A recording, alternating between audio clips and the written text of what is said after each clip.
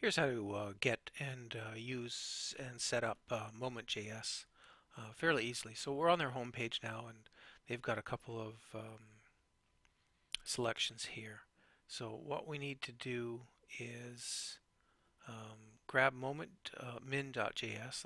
That's probably the one that we want to get.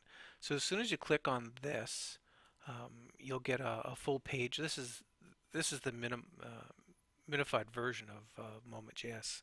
So what you want to do is just grab the whole thing and grab everything here. Good. And I'm just going to right click and copy this so that we can go back. So now I've got a copy of the entire minified moment.js library. So what I'm going to do now is let me just get to my alpha stuff. Hold on. So here I am in a folder that I have a project in. I'm in the default web project, and I think I already have moment.js in here. I do. So that's under my default project. But if I wanted to put it into a folder, for example, I think I have a JS folder here somewhere. Yeah, there's JS. So if I wanted to put it in here, I would just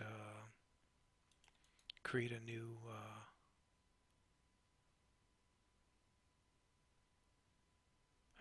file.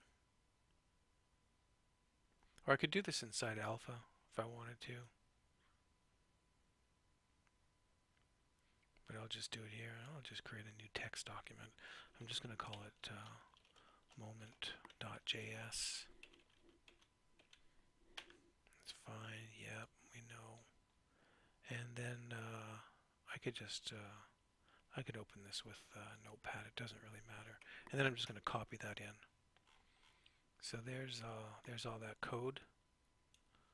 And I'm going to file this, save it, and I'm going to get out. So there's moment.js all set. It's 27K, and that's in JavaScript folder.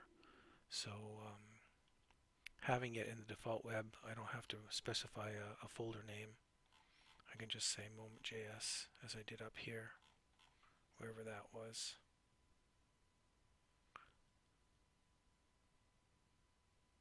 Well, wherever it was. If I sort this.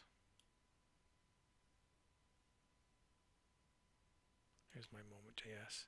And you've got to remember that when you're in alpha and you're here, and if I look at JavaScript files here, there's my moment.js file, and to publish it wherever you're going to put it. Remember to publish it to your to whatever you're working with. And that's how you grab moment.js. Thanks.